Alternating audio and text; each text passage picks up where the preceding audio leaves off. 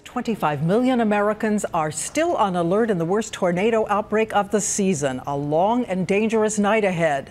Just hours ago, this was the scene, a large twister striking Tupelo, Mississippi, estimated at a mile wide. And this is after dozens of tornadoes were bearing down in the Midwest and South. And one of the most powerful roared through the outskirts of Little Rock, Arkansas, carving a trail on the ground for 40 miles and leaving images like these, stunned families who barely survived their shattered homes, reduced to splinters. Our coverage begins with ABC's Alex Perez in the path of destruction tonight. Alex. Diane, tonight there are tornado watches and warnings popping up all around us. The cleanup has started here, but tonight we're getting our first real look at the destruction. And as you look around through this debris, you see pieces of people's lives, like this mangled stroller right here. And you also see just how powerful this storm was. Cars crushed, just like tin cans. Tonight, massive, violent tornadoes on the ground in Mississippi, demolishing buildings and knocking out power lines in Tupelo. In Mayflower, Arkansas, this bird's eye view shows the destruction from above. Here's the town before the tornado just a few months ago, and here it is after. In Mayflower, the storm twisted and piled semis on top of each other.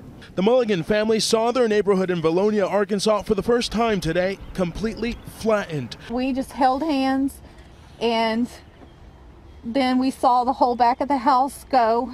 During the storm, they huddled in the closet together and prayed. I definitely didn't think we were going to make it. I just remember hearing my dad yell that, "Please God, just save my family." And he did. He did, yeah, he did.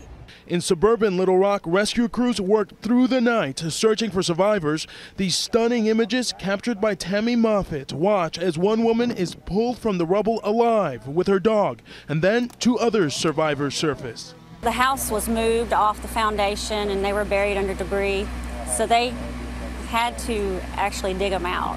It was dramatic, it was sad.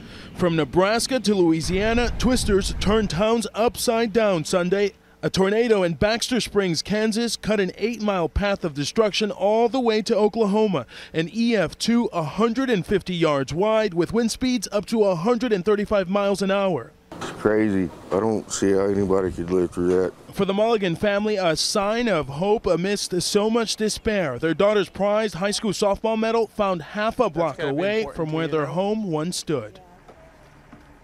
And tonight, this community is coming together for hours now. We've seen people from all across the area coming together, working through these piles of debris, salvaging whatever they can, keeping those keepsakes so that they can at least have some of those memories and save them with them. But Diane, tonight, the road ahead, the cleanup here, still a long one. But Diane? A lot of strength around you tonight, Alex. Thank you so much.